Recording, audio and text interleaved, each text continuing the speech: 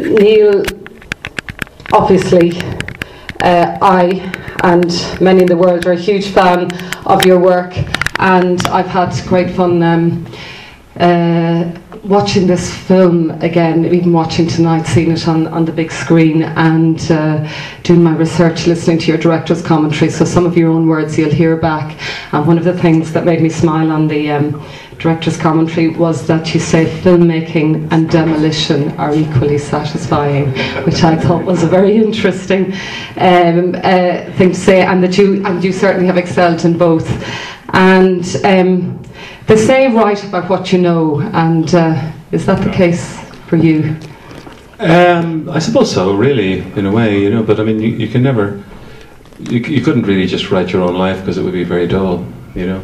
But, there's an image in that film that we put in, because I did work in demolition place in London once, and I remember smashing a wall down and seeing this kind of cricket pitch emerge behind all of the dust and smoke, you know, this rather idyllic image of England. It was very strange, so I put that in the film. So it's. I thought it was really powerful, because it's like he's breaking through a window, and kind of it opens almost the second act of the film as she walks across the.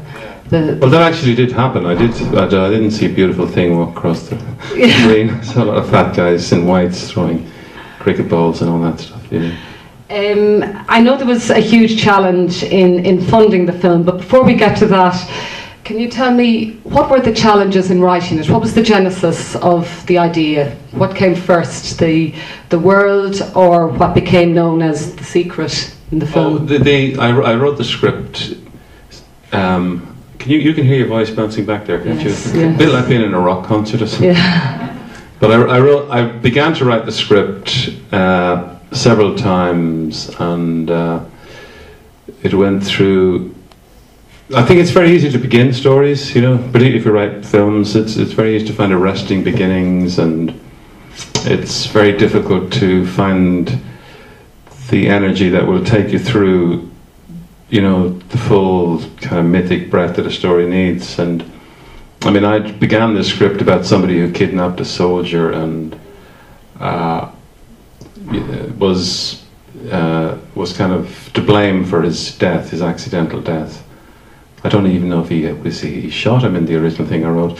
And then I wanted the story to move to London, but every time it moved to London, and I always wanted the guy to look with, you know, out of a sense of guilt, to approach the soldier's wife. Yeah, originally I called it the soldier's wife, you know.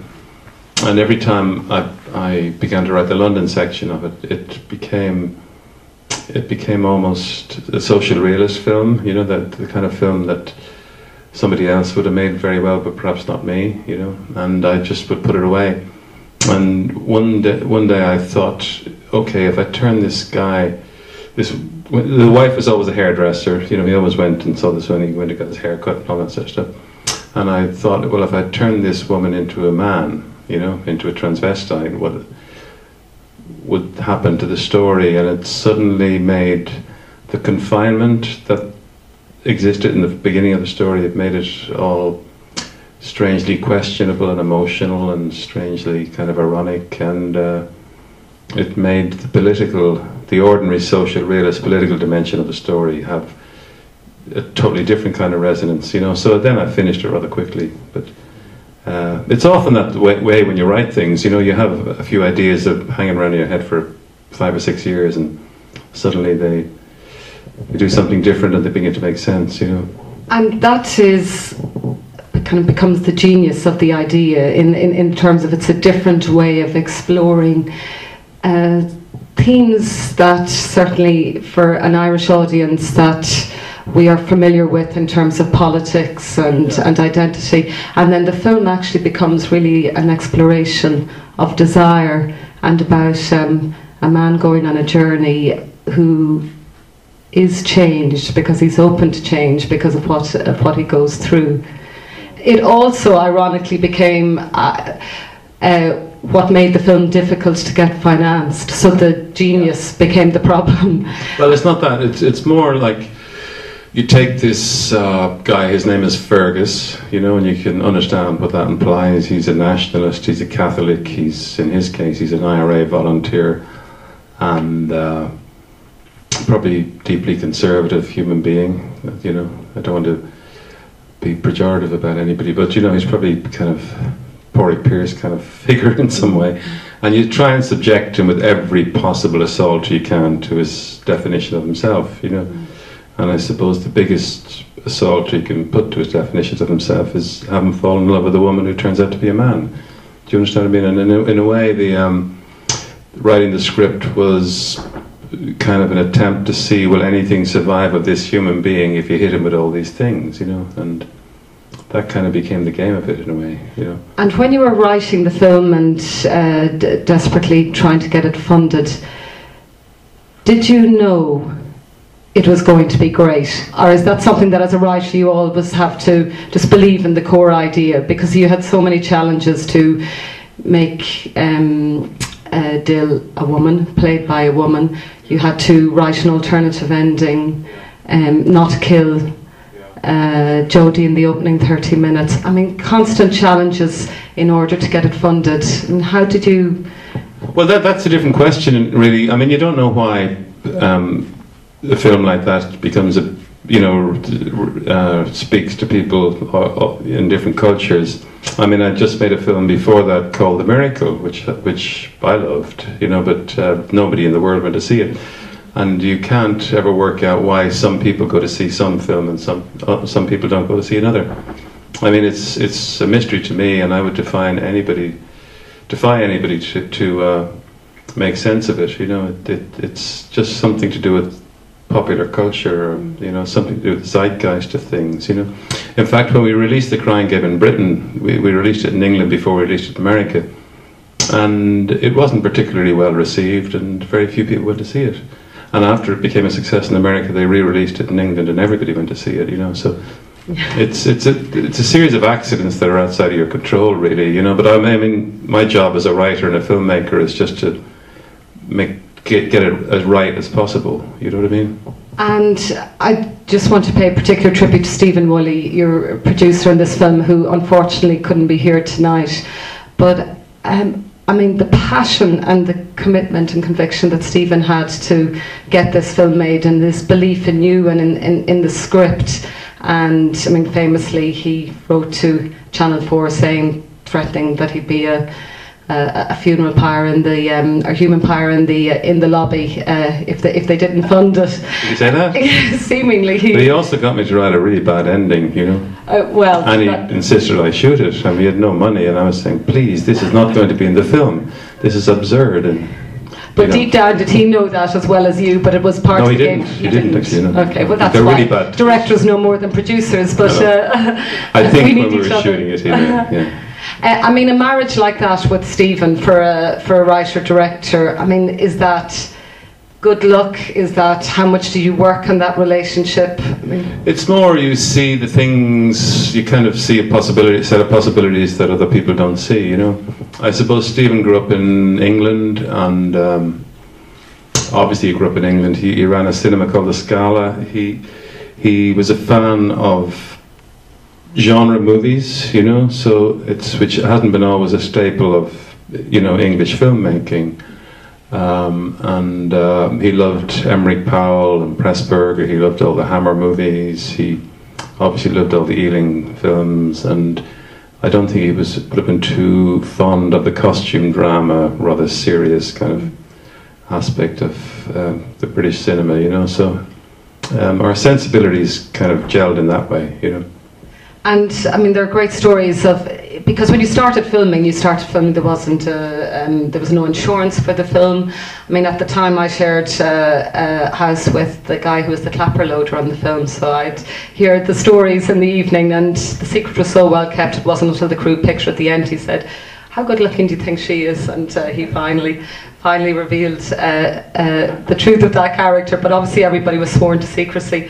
But that Stephen literally was taking the cash.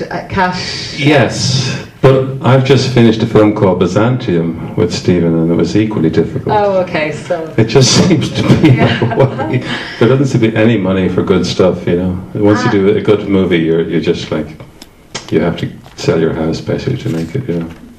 And how, when all of that tension was going on with the, you know, trying to get the money in the background, and even now in Byzantium, how do you keep your head and focus on set with all of that going? Well, the good thing is, if it's a small film, you only have it's quite easy to control the animal that it is. You know, if it's a big Hollywood movie and you've got big stars who are being paid more than you, you know, it's more difficult to make sure you shape it the way you see it. You know, but if it's a small film, it's, you know, generally possible to at least make sure that you shoot exactly what you want. Do you understand what I mean? Yes, like, yeah. And do you believe in that if there's a poverty of means, that there's a purity in the execution, or is that just an excuse for producers or executives saying work harder and work cheaper? No, I mean, generally the less money you spend, the more control you have. You know, but some films demand, you know, epic scale, and some films demand visual splendor. I mean, The Crying Game, what was good about that was that actually it could have that stripped down aesthetic, and it could it was in many ways a virtue to the ideas that the film was dealing with.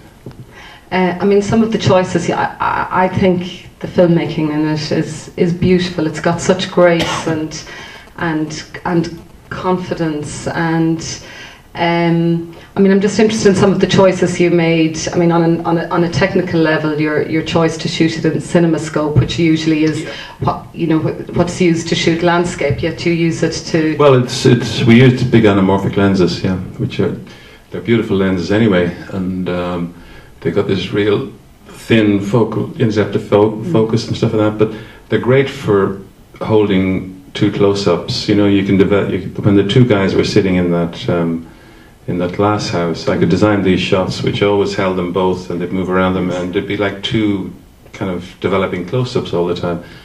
And if you have two people stuck in a glass house just facing each other for 20 minutes, which we had, if you use the anamorphic lens correctly, you can have lovely things, you know.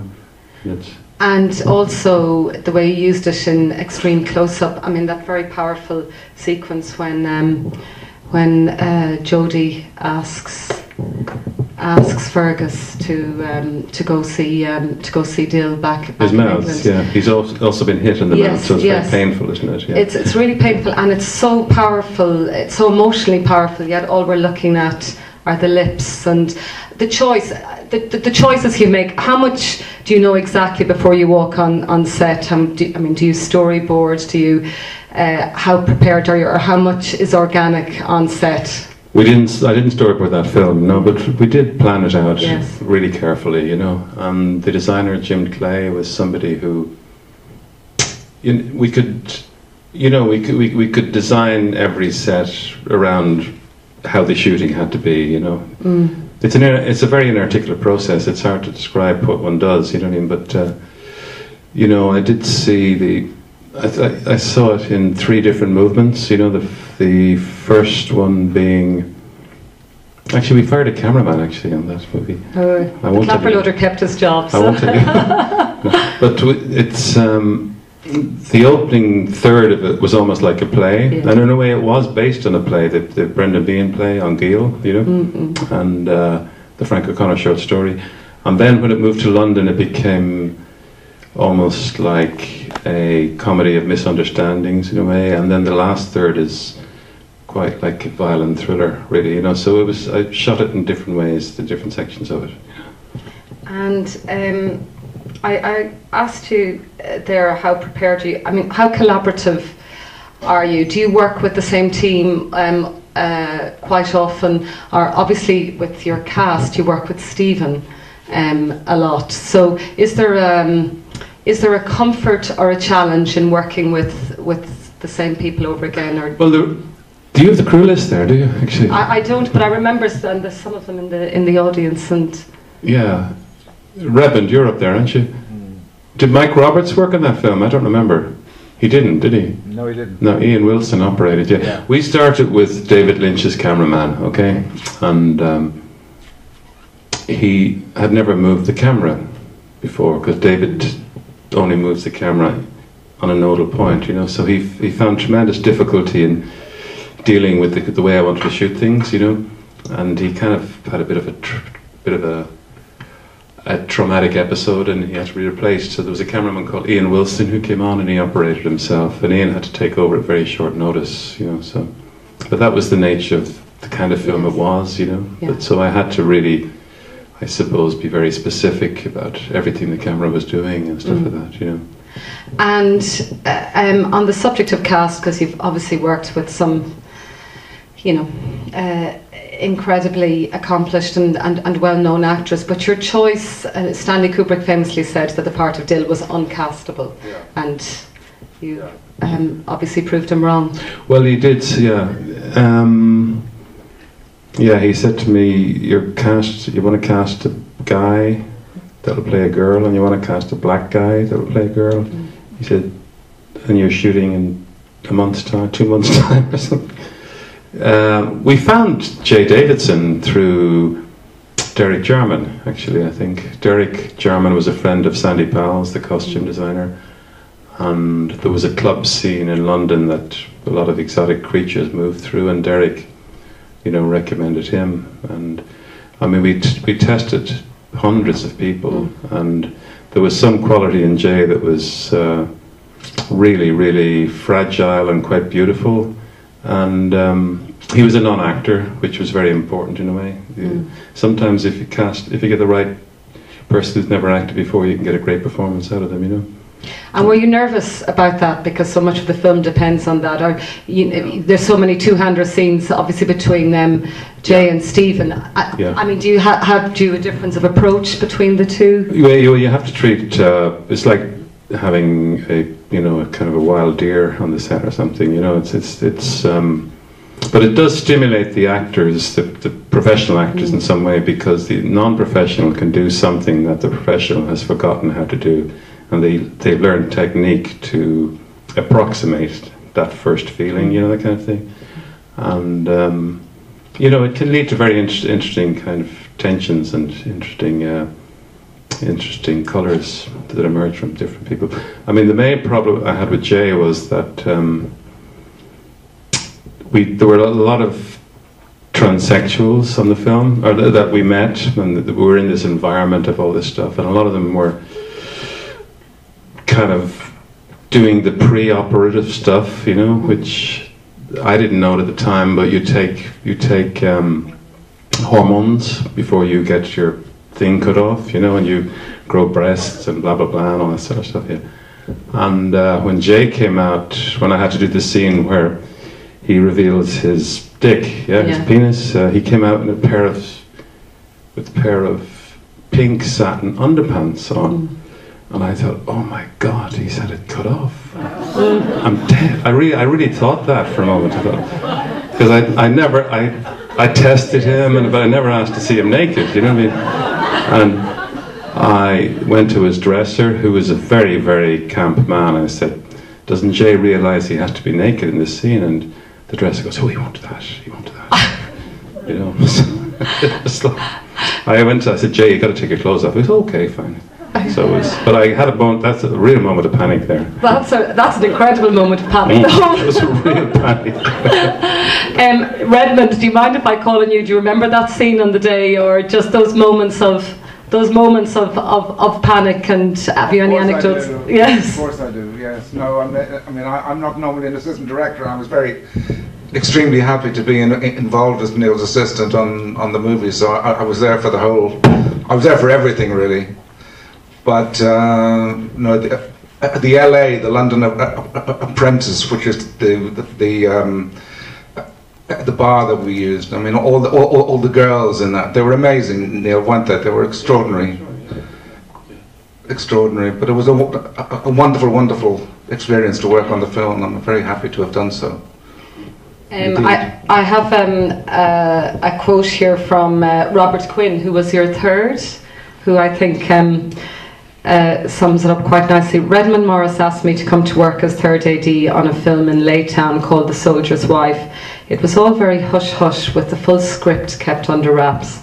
Our first day was a scene at a fun fair. There was something magical about the set, with the big wheel towering over us, and When a Man Loves a Woman being played over and over. What were we working on? I had no idea. Something about a soldier being kidnapped. 1 year later, I went to the crew showing. I wasn't expecting much. Nobody was. It was now called The Crying Game. And when the lights came up, Irish film was a different beast. Oh, thanks, Robert. He was my third assistant. That's right. Extremely good. But there were some interesting things that happened. For instance, I remember when up to the north with the car just to do a few of the run-bys, really, and just the car and Neil and the cameraman and so forth. And we went over the border to that place. I can't remember the town. That's a kind of up on the hill. Cross Hill. Cross Hill, and we're getting the gear out of the van, and suddenly the army arrived. I mean, it was amazing, and said, "What on earth are you doing here?" But then I looked up the road. I don't know if you remember this, Neil, and Forrest Whitaker wasn't involved at all, but walking up the road was a black man. I don't know if you remember that. Yeah, it was 6'6" guy with huge yellow earphones popping down the road. Yeah, it was the weirdest thing in the middle of nowhere in the north of Ireland. It was most. He worked somewhere there, didn't he? Yeah, he did. Yeah. Anyway, it was a lot of fun. It was a big adventure. But what I do remember, there was so little money that I would be shooting some sequences, and the sound guy was arguing with one of the gaffers or something, and I was trying to shoot something, and they were trying to be really quiet, so they were having this silent argument, and I turned around and one was trying to stab the other with a stab without saying a word, you know. So it was quite stressful, you know. Get to the catering truck first for the only piece of steak that was on the yeah, I know. There's wonderful humour in the writing, I think, of this film. Thank you. Yes, I really. I mean, some of when Jodie goes for a pee, it's a wonderful sequence that between himself and Stephen. It's. But it's very funny. It's very logical. He can't take the handcuffs off, so he's got to unzip him and all that stuff. So it's so interesting watching the film, knowing when you watch it the second time around. And I think you said you're surprised when you see it again that more people hadn't guessed that she was. Well, I was surprised that nobody had ever told a story like a love story where, you know, apart from Some Like It Hot or something like that, you know, where somebody fell in love with somebody who was a man, you know, not knowing that, you know. It's a kind of obvious thing to do, really, isn't it? Now it seems so, but now that it's done, Neil Jordan has done it. So no, but in the entire history of cinema up to that point, I mean, it does seem, you know, it seems odd that it seems like not a very original kind of hook for a story, does it really? But they hadn't, so. Yes, so, do you mind if I, Luke, if I call on you for a moment, because I think what Robert said there, that when the lights came up, Irish film was a different beast. Just the role, Luke, I know from DC when we studied Angel together many years ago, so The Crying Game, I know that, I mean, the role The Crying Game has played in Irish film culture. Well, what's kind of interesting is how, at the time, a film like The Miracle, which was, in a sense, seen by many people as a turning point as well, but the remarkable thing is that The Miracle took off in certain ways, but not at all to the extent that The Crying Game did. And the questions about the distribution of The Crying Game and when Miramax moved in, I mean, maybe you might say something about that, Neil, because a lot of the issue has to do with, there's a wonderful short film that Orson Welles made when he had a day off with McLemore and Edwards, and it's called Return to Glenaskul, and it's a kind of a ghost story, and they made it apparently in 24 hours. But it starts with Orson Welles with a broken car, with a car that has broken down by the wayside, and these women come up and ask him, "What's his problem?" And he said, "The distributor." Yeah. He says, we have a lot of trouble with the distributors. And with Orson Welles smiling as only he could. And in a sense, Neil, I think that's one of the most remarkable things about the film in some ways, that Is the marketing, you mean, Yeah, in America? the way in which the film, and it's not so far from taking from the film. In some ways, I mean, great films are not just of their moment, but they are kind of anticipations of what's to come. The Ireland we're now in, who could have told that an Ireland of multiculturalism, an Ireland in which Dublin City Council last evening voted for same-sex marriages? Who could have told that 20 years, that the very Ireland that was so kind of strange and so unfamiliar in that movie was actually being anticipated in... Look, it's still very strange, believe me. Well, it's really strange. well, I think Dublin City Council might have a look at it. But Neil, could you say something about how the film then picks up momentum when Harvey, when the... Well, no, I mean, basically, Harvey bought the film, he saw it in Cannes, and he didn't like the title. He wanted to call it The Soldier's Wife, which is the original title of it. And I asked him, would it be possible for me to write to critics to find if there was any way in which they would be able to talk about the movie without saying what happened in the plot, you know. And so I wrote this letter to the main New York critics in America, and surprisingly they all did, you know. And he has a kind of a genius for creating an event, Harvey and his brother Bob, you know, and they turned that into a kind of a roller coaster bandwagon business, you know. But I think the only reason that critics complied initially was because they liked the film so much, and they thought that they should preserve the central surprise in it. So then it became known as the film with the surprise. And I think when people saw the movie, when Forrest's character was killed, they thought, oh, that's the surprise, okay, I've seen it coming, you know what I mean? And so it's anyway, it became that kind of event, but it's you know, I mean, that's marketing, isn't it, you know? And are you glad, obviously glad of its success, but that as a writer and all the time you've spent developing it, obviously in writing and in production, that the power of marketing and the necessity of it, were you glad to have come up with the surprise, or did you mind that it was reduced to the surprise? Oh, there was a lot of people then. There was a lot of comment on people who write about film saying this was a form of fascism. You know, they weren't allowed to discuss the themes of the film correctly, and the Merrimacs were basically, you know, bullying the intellectual kind of community into not discussing the themes in the movie, and perhaps that may have been true too, you know. But it's. Were you accused of it being a gimmick at all? A gimmick? I don't know. I don't remember actually. Yeah. I don't remember. Probably, but some people didn't like it, you know. But it's. But the thing that happened with the movie was it became a staple of all these courses in gender studies in America, you know, which in every literary department turned into the gender study department quite quickly, it seemed, you know, and it kind of became the center of a broader discussion about politics and sexuality and what, even if there is such a thing that you can define as sexuality or as male and female and all that. And I really welcomed that. It was lovely to have a film that's kind of part of a broader kind of sociological discussion, you know.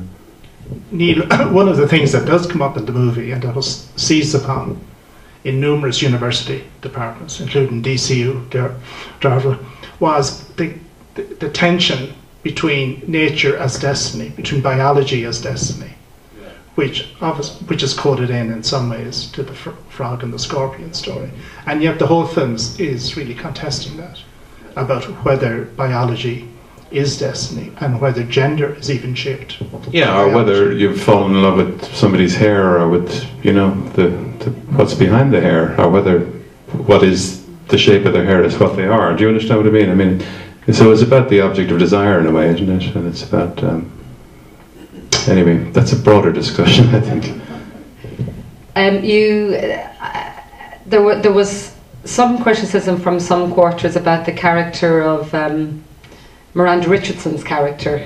Some women who found who accused you of misogyny, and some members of the Republican movement who accused you of fetishism. So, where years later, where are you on that her character turns up in London looking quite? Well, that was quite decided.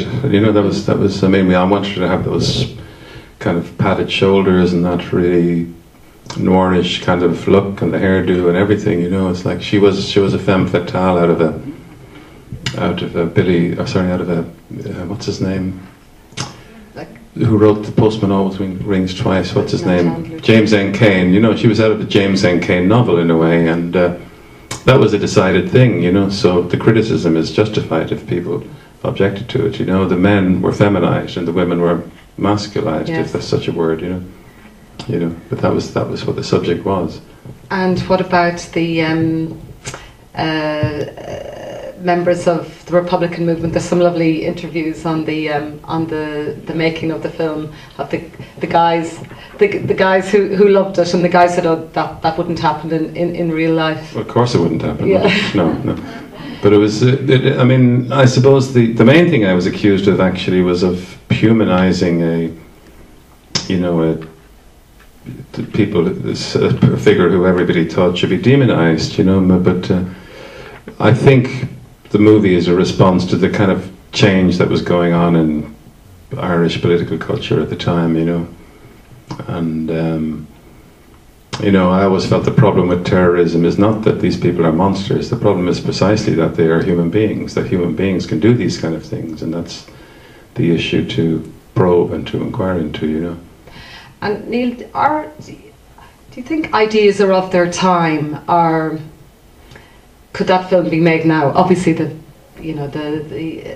Good Friday Agreement has changed things in Northern Ireland. But in terms, even as a writer, when you come up with an idea and the development of an idea and how long you... Well, I mean, yeah, no, a film like that could be made now. I mean, Steve McQueen made Hunger, didn't he? And he took the fact of somebody starving themselves to death and made it into a thing that was absolutely not about the political events surrounding the hunger strike. You know, I thought it was a really interesting movie about the human body and about a certain kind of desire for obliteration or something like that. You know, so I mean, I think absolutely people could make a similar film at the moment. I haven't seen. Is it called Shadow Dancer? I haven't seen that yet. But it's interesting that people are making films, you know, about that conflict with the benefit of about 20 years hindsight. For some reason they're still making them, you know. And did the movie change your life? The success, winning the Oscar, the... Yeah, I don't know really. I mean, after that I did Interview the Vampire. Mm-hmm. And after I did Interview the Vampire, Warner Brothers allowed me to make Michael Collins, you know, and then Warner Brothers as well paid for The Butcher Boy. Yeah, so it enabled me to make 3 movies that I really wanted to make, you know. And actually Interview the Vampire was a big Hollywood movie, but it was, you know, that, you know, but I think it's the movie itself seems like it was made 100 years ago. The crime. Just because of the cinematic environment into which it was released, that doesn't exist anymore, and that's what's rather sad, I think. You know, the whole culture of cinema going has changed so radically that it's almost shocking to think of the way we could release that movie then. You know.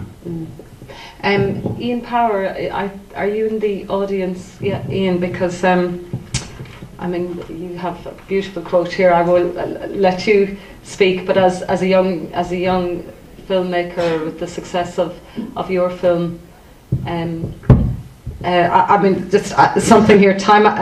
When you start out making movies, you look at successful directors and you think, I could do that.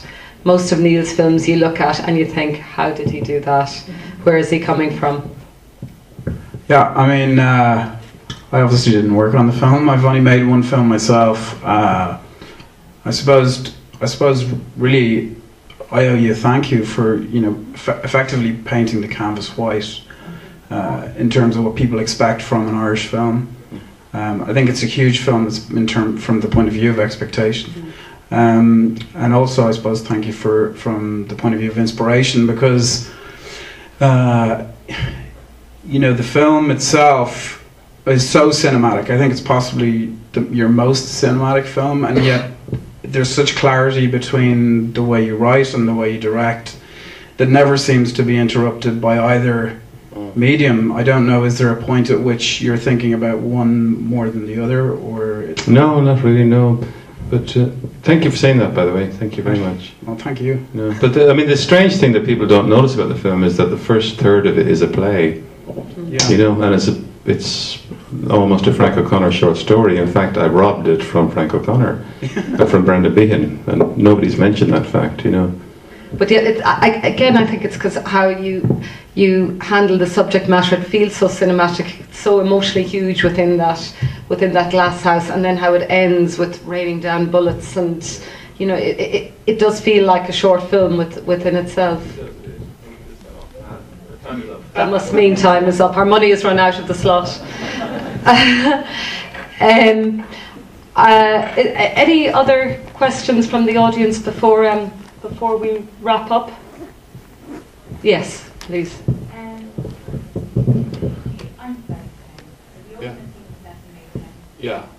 I know, obviously, Michael Collins has shot some.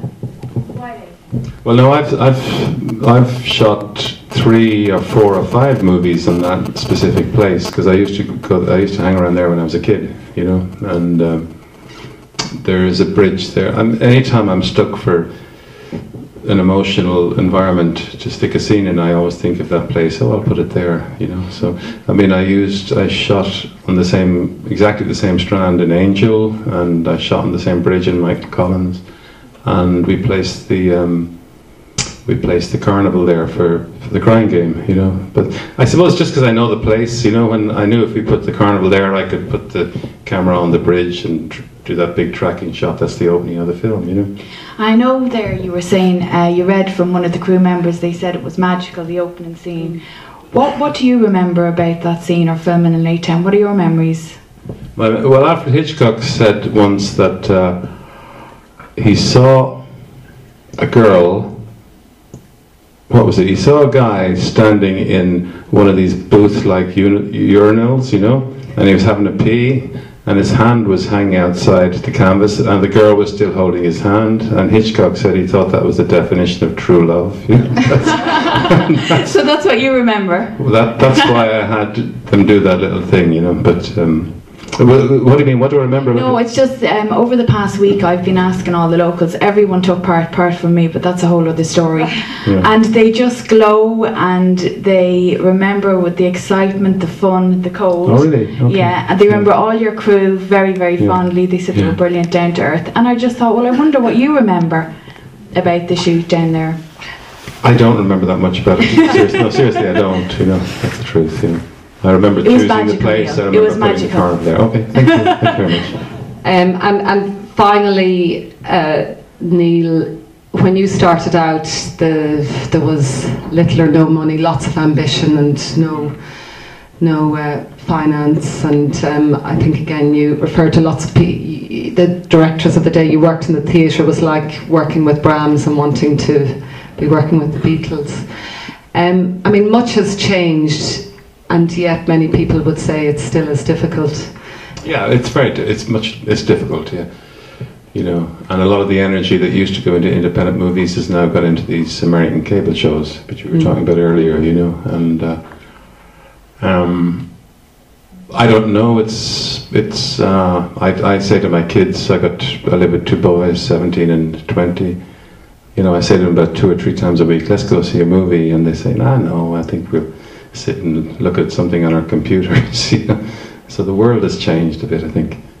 And from the privilege of experience and success, and also all the hardships of getting out there and writing it and making it, have you any advice for filmmakers out there? For Ian's second film, for my first film? No, it's about art, you know. It's not about anything else, you know. It's not about popularity, or it's not even about cinema in the end. It's just about art, pure and simple, I think, you know.